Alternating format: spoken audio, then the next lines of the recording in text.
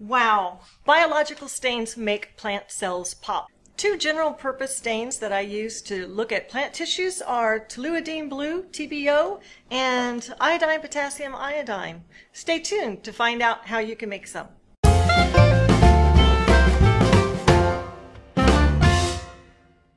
Plants are amazing to look at underneath the microscope, and because of their naturally occurring pigments such as the chlorophylls, the carotenoids, and anthocyanins, you can observe them under the scope and see lots of detail, even without a stain.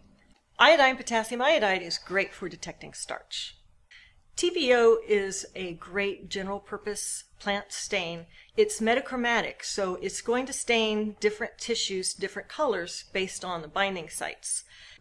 To make the TBO, the first thing that we need to do is make our citrate buffer.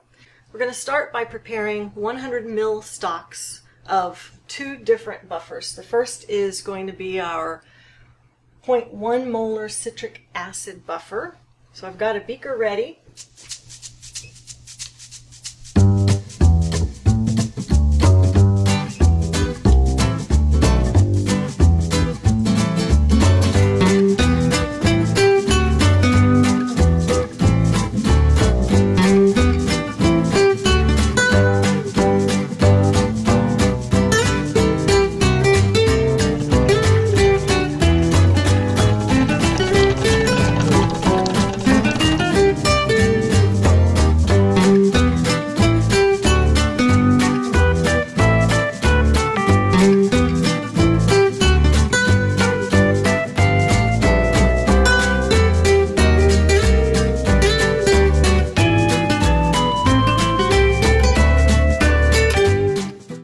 Okay, so I need 100 ml of the citric acid solution, and I've dissolved it in 80.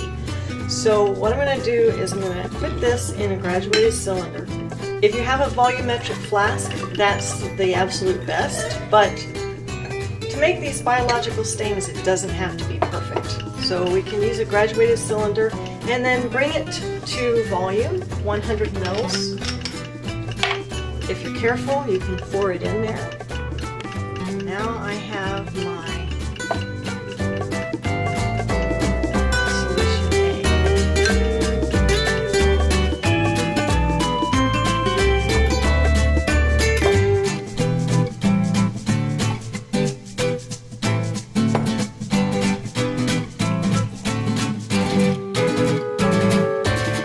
So our next step is to prepare the citrate buffer. I'm going to use 25.5 milliliters of A mixed with 24.5 milliliters of B, and then I'm going to bring them to volume of 100 ml with distilled water.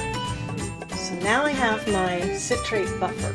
Next thing I need to do is adjust the pH to 4.